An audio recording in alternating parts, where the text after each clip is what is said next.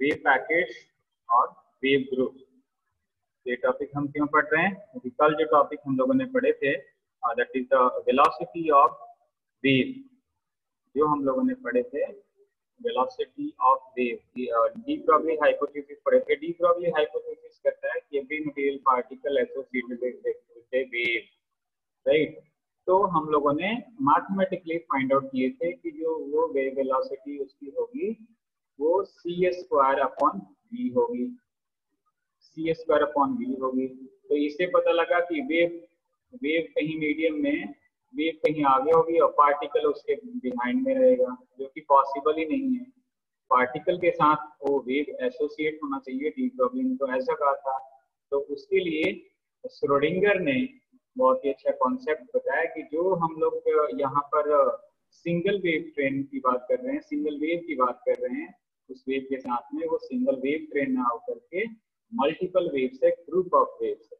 उससे फिर हमारी प्रॉब्लम जो है कि वेव और पार्टिकल एक साथ एग्जिस्ट कर सकता है, राइट।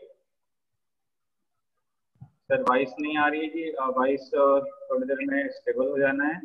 आप कनेक्ट कर लीजिए या रिकनेक्ट कर लीजिए दोबारा, right.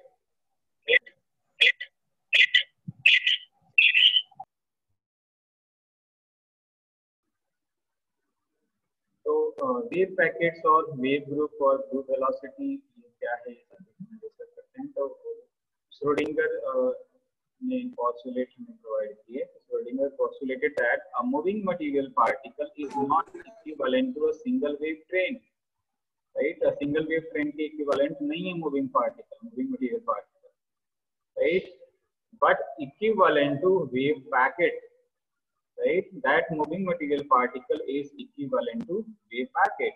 What do you mean by wave packet? जिस तरह से आप photons का पढ़ रखे थे, bunch of photons and energy की जो बात हम कहते हैं, इलेक्ट्रोमैग्नेटिक रेडिएशंस की बात करते हैं, उसी तरह से यहाँ पर आप कह सकते हो कि group of wave that is called wave packet ना। पैकेट का मतलब कि उसके इनसाइड में मोर देन 2 वेव्स एग्जिस्ट करते हैं, not a single wave, right? So a wave packet consists of a group of waves, right?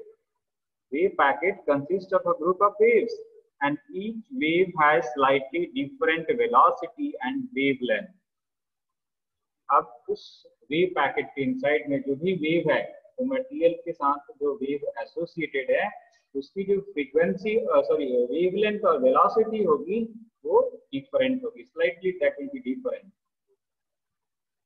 The amplitude of each wave is so huge that they interfere constructively over a small region of space where the particle can be localized, and the outside this region of space they interfere destructively, so the amplitude falls to zero rapidly. इस चीज को समझिए, ये बहुत important paragraph यहाँ बताया गया है कि उसकी एम्पलीट्यूड को इस तरह से ऑब्जर्वेशंस में, इवन फिनोमिना एक्सपेरिमेंट जो भी हम उसमें ऑब्जर्व कर रहे हैं, तो उसकी एम्पलीट्यूड को इस तरह से ऑब्जर्व किया जा रहा है, इवन इंटरफियर इस तरह से वेव हो रही है, कंस्ट्रक्टिव इंटरफियर हो रही है। कंस्ट्रक्टिव दो तरह के इंटरफेरेंस होता है। इंटरफेरेंस क्या होता है? Redistribution of energy in the medium, right. तो कंस्ट्रक्टिव और डिस्ट्रक्टिव, तो कंस्ट्रक्टिव में हमने बताया था कि एम्पलीट्यूड इंक्रीज होगा, डिस्ट्रक्टिव में उसकी एम्पलीट्यूड 0 हो जाएगा, राइट। तो ये बहुत ही स्मॉल रीजन में, ये जो डायग्राम में यहाँ पर आप देख सकते हैं, बहुत ही स्मॉल रीजन में ये चीज को रिप्रेजेंटेड है और डिटेल में यहाँ पर डिस्कस करेंगे। और लोकलाइज्ड का मतलब क्या हुआ कि पार्टिकल उस इंटरफियर, कंस्ट्रक्टिव इंटरफेरेंस, फ्रिंजेस में इंटरफियर्स पैटर्न में वो ऑब्जर्व कर सकते हैं कि आपको there is a particle and that particle is associated with these waves, this group of waves, that is called wave packet. That means we can say that the particle exists inside that wave packet and that particle moving with that wave packet, right?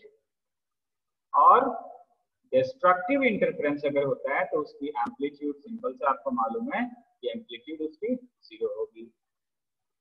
तो ये इस चीज को यहाँ पर variation से represented है यहाँ पर इस पोर्शंस में आप देख सकते हो कि एम्पलीट्यूड इसका 0 है, बट ये इस तरह से वेव को, ये इंटरफियरिंग वेव को, कंस्ट्रक्टिव इंटरफियरिंग वेव को रिप्रेजेंट किया गया है। This is the wave packet. इसके अंदर इसके इनसाइड में बहुत सारे वेव हैं, राइट। ये जो रिप्रेजेंटेड है ये that is the packet, wave packet, right. तो ओवरऑल आप डिफाइन कैसे कर सकते हो इसको? Thus, a wave packet is a group of waves with slightly different frequencies interfering with each other, such that the amplitude of the group or envelope, इसको envelope भी कह सकते हैं और wave packet भी कह सकते हैं, is non-zero only in the neighborhood of the moving particle, right? तो ये इसने wave packet का definitions, right? A wave packet is a group of wave. Simply, a group of wave is called wave packet. और इसका condition क्या होना चाहिए?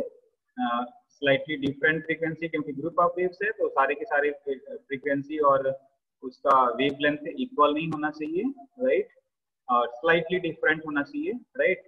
अगर वो interfere करते हैं with each other, interfere करेंगे, that means superimpose करेंगे, such that the amplitude of the group or envelope is non-zero, यानी कि amplitude उसका zero नहीं होगा, resultant amplitude not equal to zero, right? इस तरह से वो सुपर इम्पोज करते हैं कि उनकी resultant amplitude zero नहीं होगी, right? Only in the neighborhood of the moving particle, उसके आसपास पार्टिकल के आसपास कहीं भी एम्पलीट्यूड उसकी जीरो नहीं होगी, that is called the wave packet, right. अब हम लोगों ने बात की थी कि जो मटेरियल पार्टिकल है किसी न किसी वेलोसिटी से मूव करता है, किसी न किसी स्पीड से मूव करता है मीडियम में, राइट। तो उसकी वेलोसिटी क्या होगी? सिंपल सा इसको कह सकते हैं, यहाँ पर लिखना वेव ग्रुप या group of wave packet called wave packet. तो ये वेव पैकेट किस वेलोसिटी से मूव कर रहा है, उस वेलोसिटी को हम क्या कहेंगे? That is called group velocity, simple. The velocity of such wave packet is called group velocity, and that is represented by Vg. जिस velocity से ये wave packet मीडियम में propagate करेगा, उस velocity को हम क्या बोलेंगे? Group velocity, right? And the velocity of individual waves forming the wave packet or wave group is called phase velocity. यहाँ पर आप लोग ध्यान रखिएगा कि एक सिंगल वेव ट्रेन, जिसको हम लोग पहले बोल रहे थे, राइट, और मल्टीपल वेव ट्रेन को ही हमने कह दिया कि वेव पैकेट, राइट। तो उस सिंगल वेव पैकेट का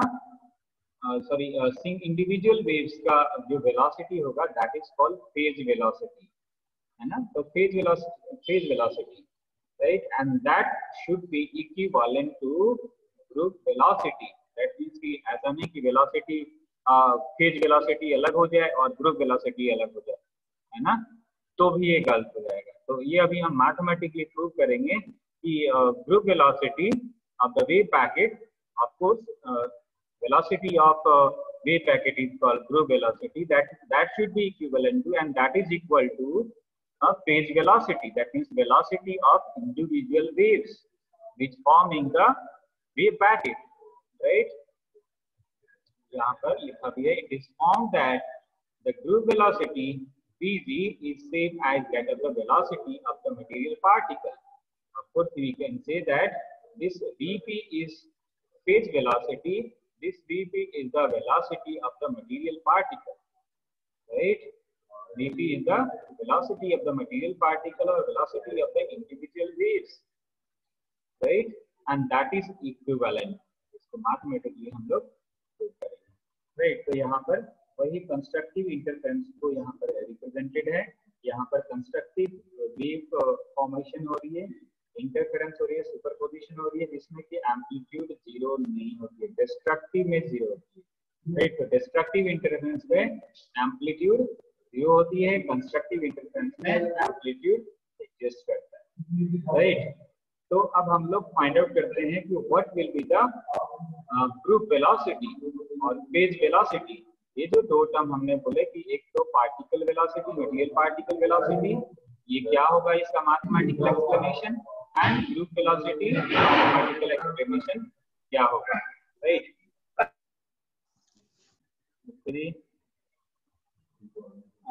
वेव एंड ग्रुप वेलोसिटी आपका डेरिवेशन स्टार्ट कर देना। तो यहाँ पर मैंने डिस्कस कर लिया था basically what is a wave packet. Basically a wave packet or wave group is formed by the superposition of two wave planes, right? Rahul, आप वीडियो ऑफ रखिए।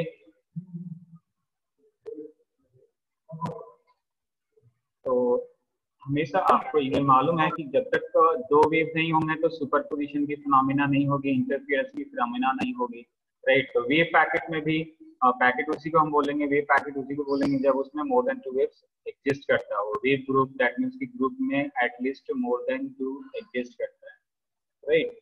तो a wave packet or wave group is formed by the superposition of two wave planes. Let there be two wave planes having the same amplitude but slightly different angular frequencies and propagation constant. देखो ये सारी चीजें तो आपने angular frequency, amplitude, ये सब सुन रखे हैं, मे बी प्रोपेगेशन कांस्टेंट सुन रखे हैं। प्रोपेगेशन कांस्टेंट के बारे में मैं बात करता हूँ। Propagation constant, of course we can say that wave vector, that is k is equal to 2 pi upon lambda, right? K is equal to 2 pi upon lambda, ये इन फ्यूचर यूज होगा, right. ये याद रखिएगा, that is called propagation constant, that is related with wavelength. Let A is the amplitude of both waves, दोनों wave के लिए amplitude क्योंकि हमने सेम कह दिया, राइट। तो एम्पलीट्यूड को कैपिटल A से रिप्रेजेंट करते हैं वेव का। Omega and omega plus d omega are the angular frequencies and k and k plus dk are the propagation constant.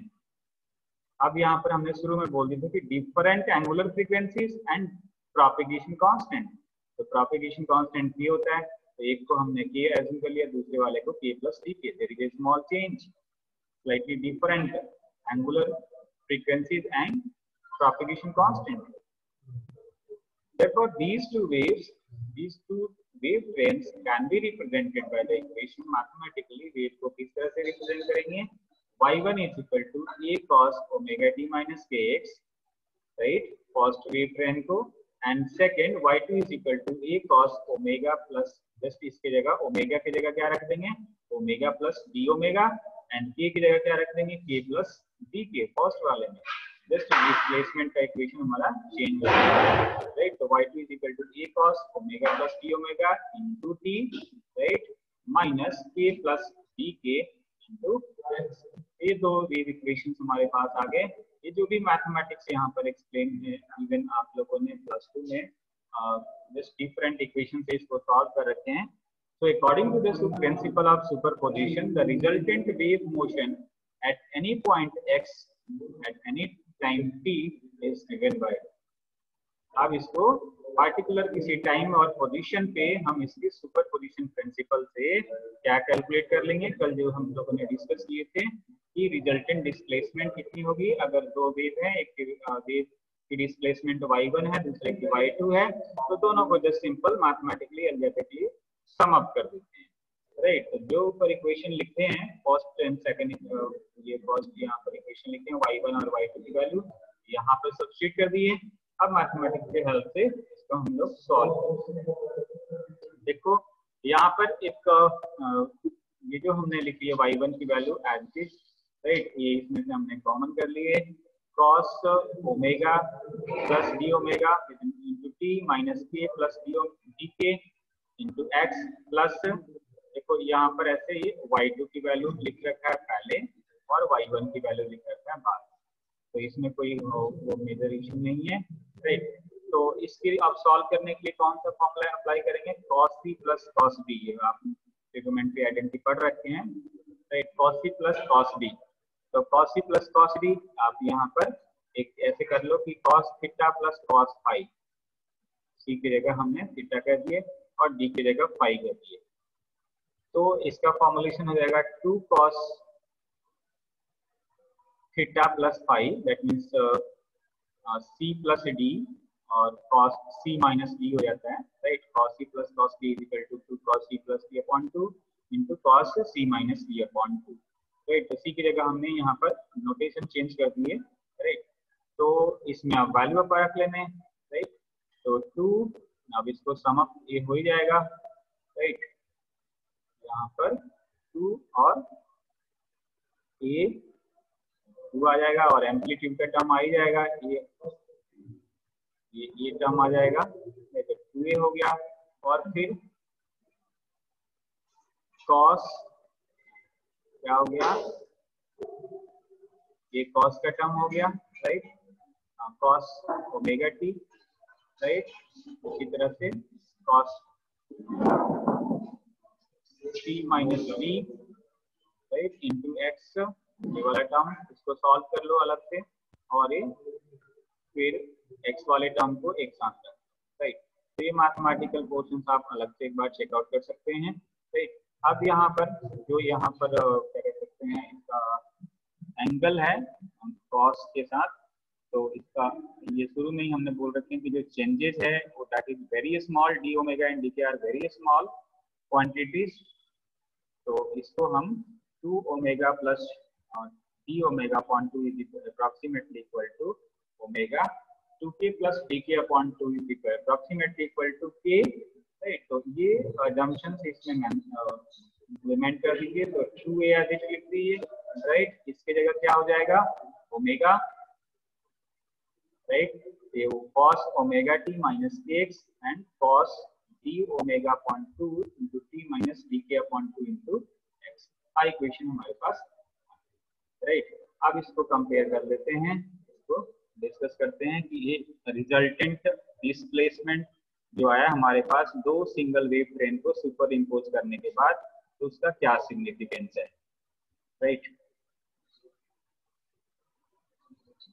तो basically that is the equation of motion of the wave of angular frequency omega, जो first part लिखा है, and propagation constant k that has superimposed upon it a modulation of angular frequency। modulation का मतलब क्या होता है कि किसी वेव का एम्पलीट्यूड चेंज हो जाना।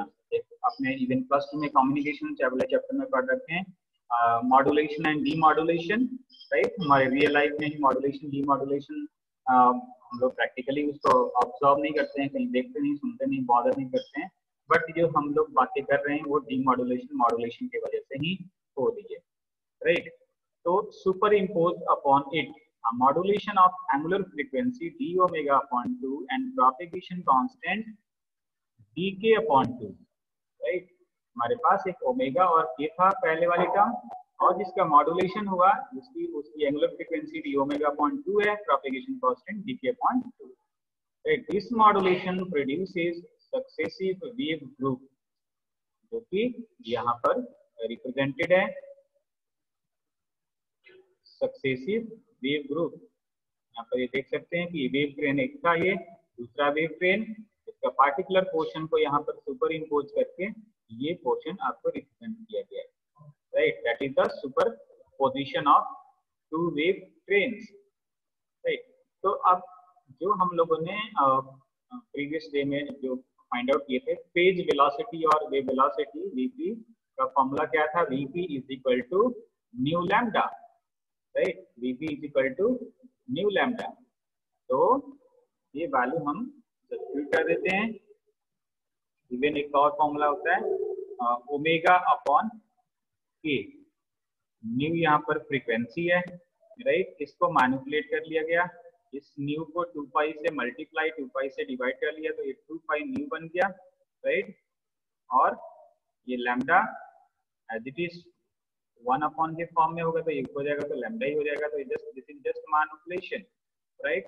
ये देखो कैंसिल आउट होकर के वही आ जाना है न्यू लैम्डा, ये लैम्डा ऊपर जाएगा, न्यू लैम्डा हो जाएगा। बट यहाँ पर इसको हमने किस मैथमेटिकल कॉन्सेप्ट इसको चेंज करके क्या हमने इसमें कर लिया, इसका formulation that will be equivalent to omega upon के, that is angular frequency upon wave propagation constant, that is phase velocity और वेव वेलोसिटी, राइट।